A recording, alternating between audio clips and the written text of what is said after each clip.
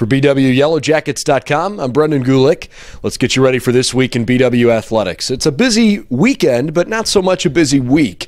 So let's get ready for tomorrow. And we'll begin with the basketball teams. The men's and women's basketball team both have games tomorrow. The men's team will be at Heidelberg, while the women will host the Student Princes. Both games tip off at 7 o'clock.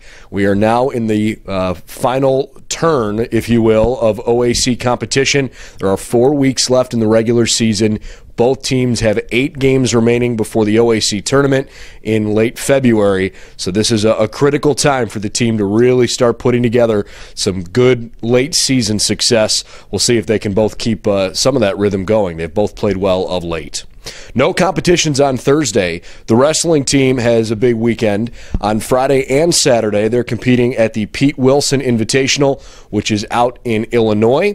They'll wrestle at 12 noon on Friday, and on Saturday at 11 a.m. things get rolling for the wrestling team, currently ranked number 5 in the country, coming off a big weekend here at home last weekend. So good luck to those guys.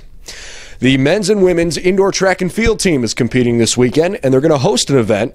The Dr. Tarashki Team Challenge starts Saturday morning at 9 o'clock, and they will compete throughout the morning and afternoon here at home in the field house.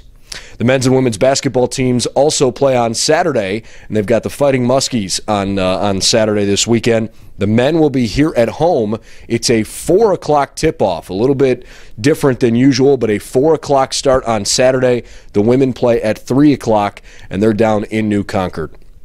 And then the swimming and diving team, they were supposed to compete Saturday, but that meet has now been moved to Sunday. They're going to swim against Pitt Bradford and Franciscan.